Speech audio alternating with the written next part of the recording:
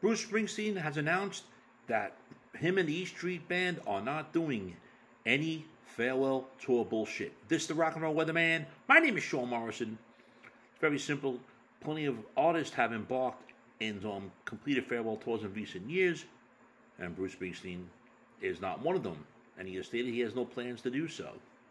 And he simply said, we've been around for 50 fucking years, and we ain't quitting. You know, I'm not a major Springsteen fan. I do agree with what he's saying. He said this in Philadelphia, Pennsylvania, on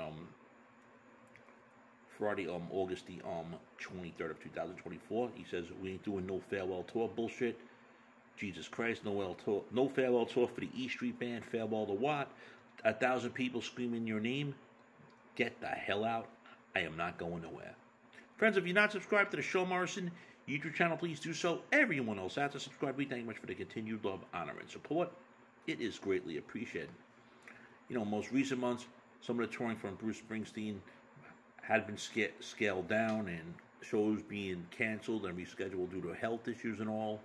But, you know, no farewell tour from the boss for him or the E Street Band that is going to keep rocking and rolling, I guess, until they can. So your thoughts on Bruce Springsteen saying that that himself and the E Street Band ain't doing a farewell tour? Your thoughts?